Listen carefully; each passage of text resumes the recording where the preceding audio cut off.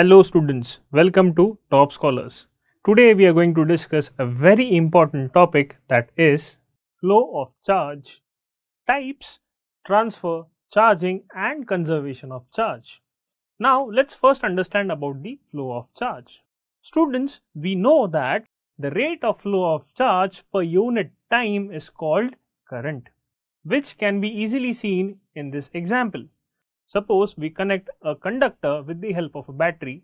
You can easily see that the electrons are flowing from negative terminal to the positive terminal. Students, do you see protons over here? No, and thus in metals the flow of current is only due to the motion of electrons. But in liquids, on the other hand, the flow of current is due to the motion of ions, and this charge is either positive or negative. Now let's understand about the transfer of charge. In this, when two objects are rubbed together, the free electrons are transferred from one object to the other.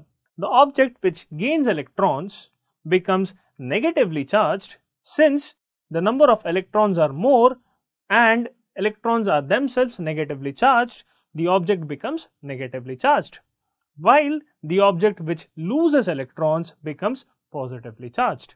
This can be understood with the help of the following examples. Suppose glass rod is rubbed with a silk cloth. Here, when a glass rod is rubbed with a silk cloth, electrons are transferred from glass rod to the silk. Students, if electrons are transferred from glass to the silk, please tell me which will be negatively charged. Yes, the silk will be negatively charged and the glass rod becomes positively charged, and thus due to the loss of electrons the glass rod acquires a positive charge, and due to the gain of equal number of electrons the silk cloth acquires an equal negative charge. If you observe, students, the negative charge over here is 6 and so is the positive charge. It is also 6. It has to be equal. The next example is ebonite rod is rubbed with fur. Here, when this happens, the electrons will move from the fur to the ebonite rod. Now students, if this happens, the rod will be negatively charged and the fur will become positively charged.